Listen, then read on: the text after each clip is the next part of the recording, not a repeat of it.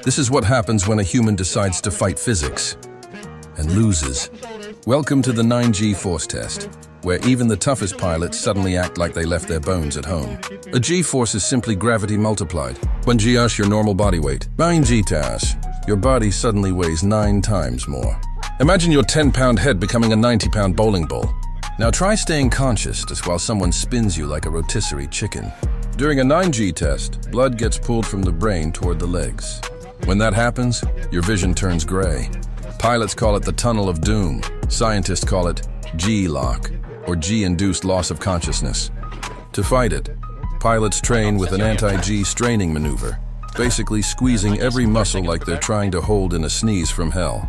And yes, the suit they wear literally inflates around their legs to push the blood back up. High-tech cowboy pants, basically. Back in WI3, pilots could barely handle 4 or 5 Gs. Today, modern fighter pilots endure 9 Gs because jets like the F-22 and F-16 can turn so violently they practically bend space-time, or at least your spine. So the next time you see a jet pull a sharp turn, remember, the pilot isn't just steering. He's wrestling gravity, science, and the universe like a rodeo champion.